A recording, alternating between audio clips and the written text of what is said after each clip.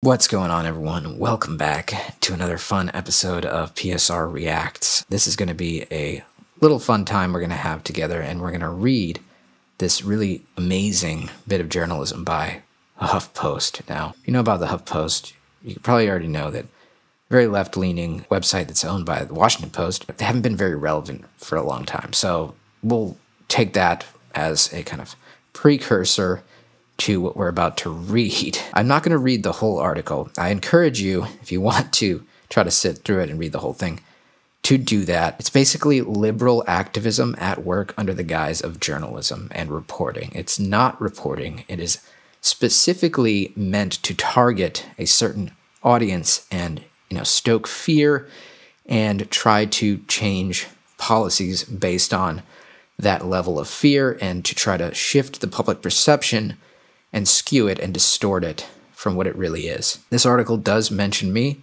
and I thought that's why it would be a good idea to check it out and just have a little fun reading it. But first, you know what I gotta do? I gotta thank KAK Industry. KAK, sometimes referred to as CAC, which means poop in a bunch of different languages, doesn't mean poop in English. In fact, it means high-quality AR parts. Everything you could possibly want for your ARs. They got a bunch of different calibers. We're talking 9x39, talking 7.62 39, talking obviously 5.56, 9, 45. I mean, they make barrels, BCGs, just for about every single AR caliber you could possibly ever want. And it's made right here in the USA, and that's on my mama. If you're looking for parts for your AR and high quality, affordable parts, check out KAK and never use the code PSR to get 10% off your order. That would be horrible. So thank you to KAK for sponsoring this channel. So we're going to read the first couple paragraphs, and then I'm going to get to the paragraph where it mentions ya boy. So the title of the article is How the Far Right is Escaping Biden's Attempted Crackdown on Ghost Guns. New regulations on untraceable firearms have only spurred threats against law enforcement and efforts by extremist groups to avoid oversight. The article is written by Leila Hassan, and it was published November 30th, 2022 on the HuffPost. So if it's your first time here and you're unfamiliar with my content, welcome. We have a fun time here, and it really is pretty wholesome content, to be honest. Out of all the gun content that's on YouTube, I'd like to say that mine is pretty wholesome, and we have a lot of fun here. Now, I have in the past done a lot of stuff on 3D printing. My channel name used to be Print, Shoot, Repeat until YouTube cracked down on me and basically all but said, we don't want you to post 3D printing content anymore. So I've had to do a little bit of a shift as of late, and I had to change my whole entire YouTube name to PSR, which of course is an acronym for Print, Shoot, Repeat. And I also had to remove about 70% of the content on my YouTube channel. So that was about 14 to 15 million views. Now that was a very unfortunate yet necessary step that I had to take to try to keep this channel, because I currently have 2 strikes, and if I get one more strike, I will be banned from the platform eternally and entirely. So for now, we are trying to do our best to stay within the rules of YouTube. So there's a little bit of context if it's your first time here. Now, I like to think that my content is fairly family-friendly, and yes, I do have some humor that's maybe a little more adult. I try to really stay away from anything politically related. If you're familiar with my content, you'll know I really do not post very edgy stuff. I've been very careful as to stay within the guidelines of what YouTube allows on its platform. YouTube does not allow instructional content on how to build firearms. What YouTube has said in their statement on their firearms policy is that they allow reviews of guns. They allow discussion around the use of guns and legislation surrounding other issues with guns. They even allow live shooting of guns on their platform as long as in a safe environment, which is always things that I've done on my channel. It's always been at a range with the right safety protocols. With all that said, I still was targeted, and my videos were deemed in violation of their firearms policy. So when you review a gun, you talk about the different features of it and how it works, and maybe what style of gun is it? Is it a bolt action? Is it a semi-auto? How does the blowback work? Is it direct or delayed, or all these things, right? And you talk about the different parts and the ability for each of those parts to be upgraded and things like that, right? That's all I've ever done in the videos that I've made on 3D printed guns. And I've never said here, this is how you install this. Hey, this is how you build this. And yet I still get my videos removed. And I think the main reason is because of one thing, and that is the effectiveness and the reach of my content. I've had plenty of comments on my YouTube channel from people who say that they support gun control and that they are actually like fairly anti-gun, yet they still enjoy my content. If you're one of those people, I'm glad you're watching this. I disagree, and I think that everyone deserves the right to defend themselves with a firearm and be armed. The fact that those people are enjoying my content and like my content and get entertained by it is a big sign that this channel has the power to influence people and has the power to entertain people in a way that most other channels related to firearms can't. So you might not be even into guns and you enjoy my humor, you enjoy the kind of lighthearted fun that we have on this channel, and you enjoy the technology behind 3D printing. And the fact that my channel has that ability is very scary for people who want to control your ability to defend yourself, and people who are anti-gun in general, and people who don't understand that it's a completely legal thing to do in most states in this country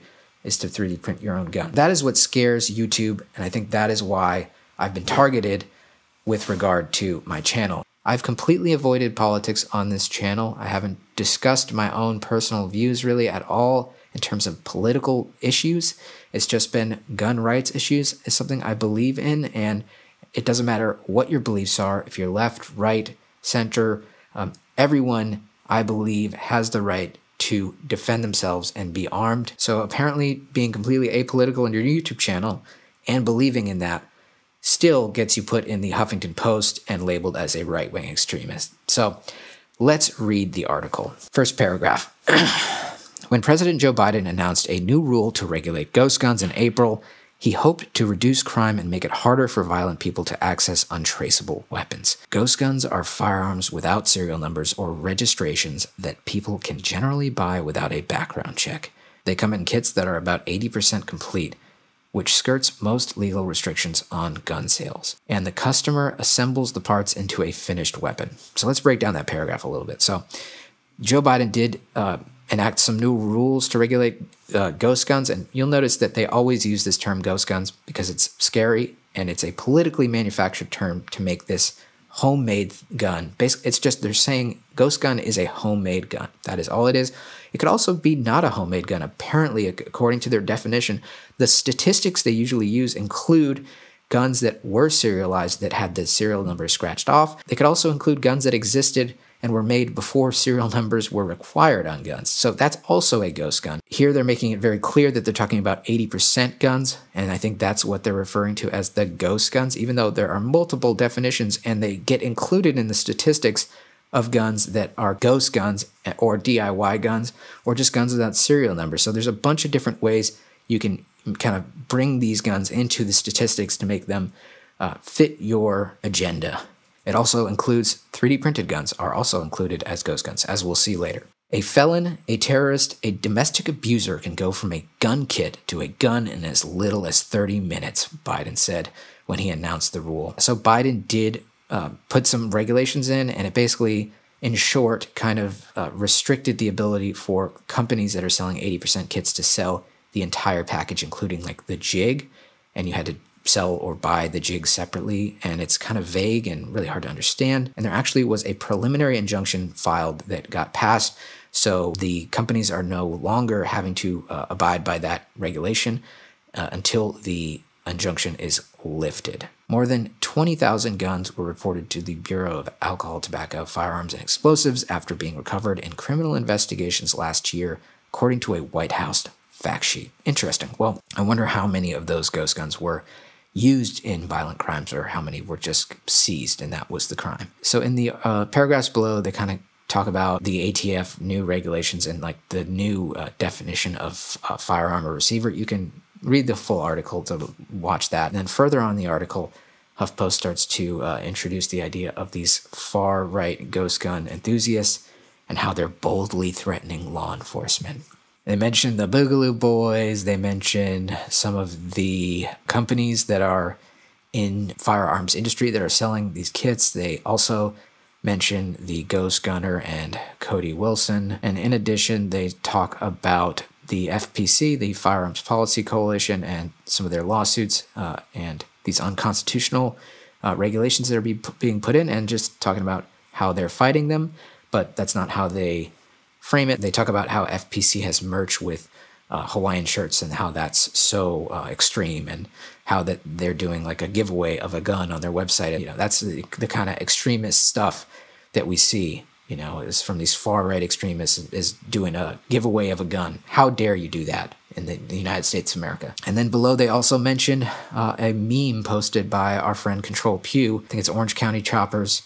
It's a guy and his son going back and forth. I'll post the meme. It's a meme about how the government doesn't always have your best interest or your safety in mind. I don't completely trust the government meme is that's an instant sign that you are a right-wing extremist. Now, this is where I come into the article, and this is kind of a very eye-opening look at just the lack of research that this journalist did on my channel and who I am and what I represent and what I put out there to the world. So let's read it. Ghost gun enthusiasts have become increasingly frustrated with nonprofit organizations and journalists, whom they blame for getting their content removed from mainstream platforms. In newsletters, ghost gun groups have accused YouTube of unnecessarily removing their videos. YouTube's policy, according to spokesperson Jack Malone, says users cannot upload content on how to make a gun, but the platform does allow gun reviews, dialogue about gun legislation,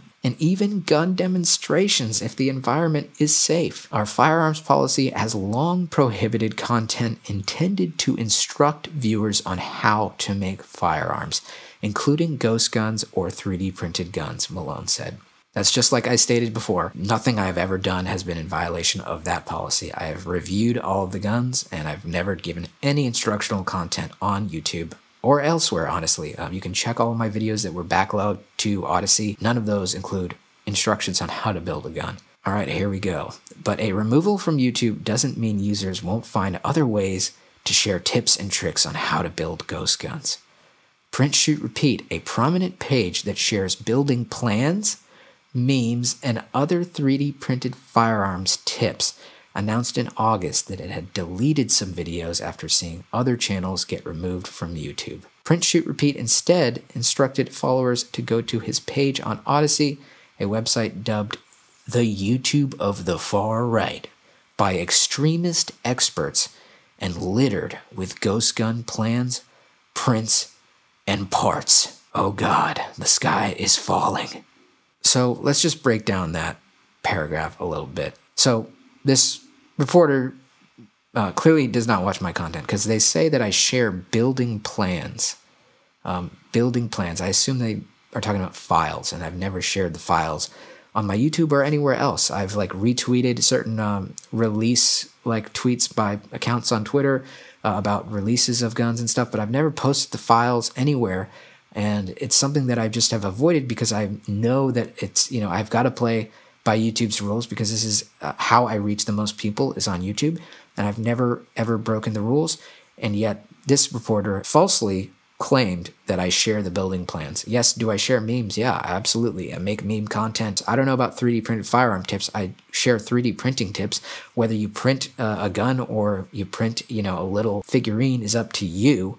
But I don't share directly 3D printed firearm tips on this channel. Yeah, I did have to remove some videos. I was like, wow, I have a video similar to this. This doesn't break the YouTube policy, but they're deleting these channels.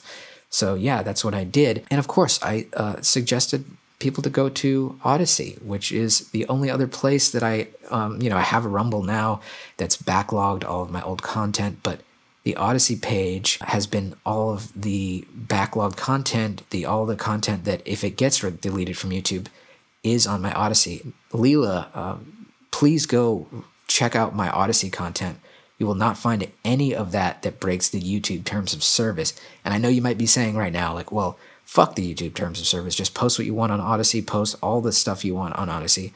And I get that, but it's just important from the context of this article, how they're accusing me. Clearly, I was in violation of this policy. So, it makes sense that I would skirt it and now direct people to go to this right-wing extremist page, Odyssey, which I've never heard that being the YouTube of the far right by any expert or anyone else refer to it like that. But it's interesting because that's what our extremist expert here has said.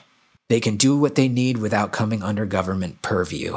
They love challenges like this and they want to develop more technologies, said Colin Clark, a senior research fellow and director of research at the Sufon Group, a security consulting firm. We underestimate these folks too often when there are talented, smart people investing in these technologies, said Clark, who focuses on domestic and global extremism at Sufon. I would caution against underestimating people like this. They have proven time and time again that they are quite capable. It's almost like when you read this, it's like they want the government to crack down on this as a technology, and this is not within your rights to be able to do this, which is completely false. In the United States of America, you can make your own gun. It's always been your right to be able to make your own gun. Now, states have tried to crack down on that. There's been a few states that have enacted these anti-DIY gun laws, and that is a reality. However, federally, it's never been illegal to make your own gun in this country.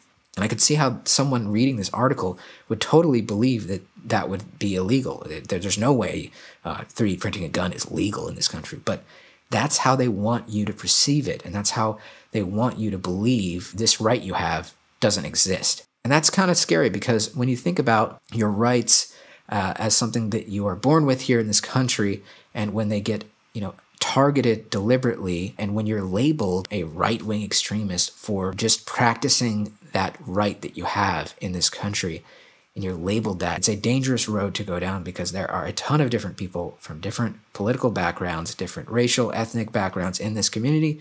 And when you label them that, it's really completely horrible research on their part. But we don't expect anything better from the HuffPost, obviously. So in conclusion, I'm not going to read the rest of the article, but it's important to remember that we live in a diverse place. This is a diverse country. We have a lot of different viewpoints. And the beauty of this country, of ours, is that we can express those viewpoints. And if we are distrustful of the government, we are totally allowed to voice that. And if we want to print a gun because we're distrustful of the government, we are totally allowed to do that. Does that mean we are violent right-wing terrorists? Absolutely not. So I know that there's been other hit pieces like this out there that have talked about, 3D printing guns, and they've mentioned me. I just thought it would be interesting for us to read a little bit of this, the part that mentions me. So do I expect anything better from the HuffPost? Absolutely not. It would appear that they are, in addition to huffing post, also huffing jenkem, which is fermented human feces. The way that they're doing their research, it seems like maybe they have gotten too high on their own feces. So thank you to Huffington Post for continuing to put my name out there. I know you might think that I'm a right-wing extremist, but that is incorrect. Try again, smoke some more jenkem, and I will continue to be apolitical and post fun content on this channel. If you want to watch some of my old videos that got removed by YouTube and were incorrectly dubbed as breaking the firearms policy, you can go to my Odyssey, which is not the YouTube of the far right. It's just a place where they allow content that is not censored. Anywho, that's going to be a wrap for this episode of PSR Reacts. If you're having a rough day, remember it'll pass. Life throws you curveballs. Just got to keep swinging. And if you love someone in your life, remember to tell them you love them. Thanks so much, guys. Love you, and I will see you on the next one. Peace. Here is a shocking heads up for parents about teen drug use. One Florida Sheriff's Department warns there's a new way for your kids to get high. And as Fox 30's Jack Miller reports, they're using raw sewage. The Washington Post, the Drudge Report, and Inside Edition are all talking about jenkem. It could be toxic and harming. The bulletin describes jenkem as gas produced by raw sewage that's allowed to ferment. Pictures show young people who appear to be breathing in jenkem. We weren't able to confirm tonight if jenkem is a problem for law enforcement in our area. Cops are calling it jenkem or the human waste drug, but parents need to be aware that kids are calling it by the more popular slang term, butt hash. Butt hash. What's that smell? That's my favorite smell. It's fermented human feces. Jenkem. About to Huffington this Jenkumton, if you know what I mean. Let's go. I huff jenkem, and I huff post. I huff jenkem, then I see ghosts. I huff jenkem.